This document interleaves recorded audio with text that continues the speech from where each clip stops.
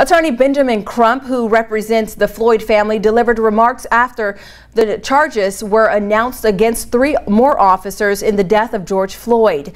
During the news conference, Crump called the news of the charges as a, quote, a tipping point in America. And there'll be a lot of people real emotional. We don't want you to lose that emotion as the days and months go by.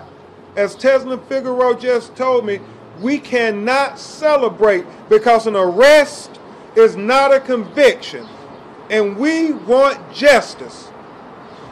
You know, we don't want partial justice, we want whole justice. So I'm grateful with all the lawyers who are working with me on this matter, Attorney Tony Ramanucci, Attorney Chris Stewart. We're making a united front. This family is united in their quest for justice because we believe this is the tipping point in America.